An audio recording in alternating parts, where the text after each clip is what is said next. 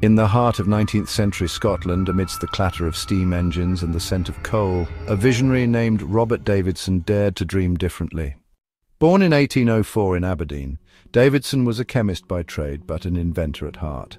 Fascinated by the emerging field of electromagnetism, he envisioned a world where trains moved not by steam, but by electricity. In 1837, Davidson built a small electric motor. By 1842, he unveiled Galvani, the world's first known electric locomotive. Powered by zinc-acid batteries, it ran on the Edinburgh-Glasgow line, reaching speeds of 4 miles per hour. Though it didn't carry passengers, it was a monumental leap towards electric traction. The public was intrigued, but the railway companies were skeptical. The non-rechargeable batteries were costly and inefficient.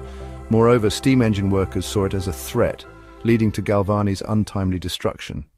Davidson's dream lay dormant until the late 19th century, when advancements in electrical engineering revived interest in electric locomotion.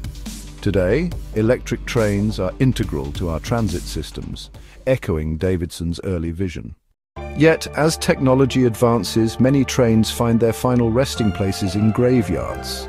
These silent fields tell tales of innovation, obsolescence, and the relentless march of progress. Robert Davidson may not have seen his dream fully realized, but his pioneering spirit paved the way for the electric trains we rely on today. His legacy endures, reminding us that innovation often begins with a spark of imagination. If you enjoyed this journey through time, please like, share, and subscribe for more stories of innovation and history. Your support helps us bring more fascinating tales to light.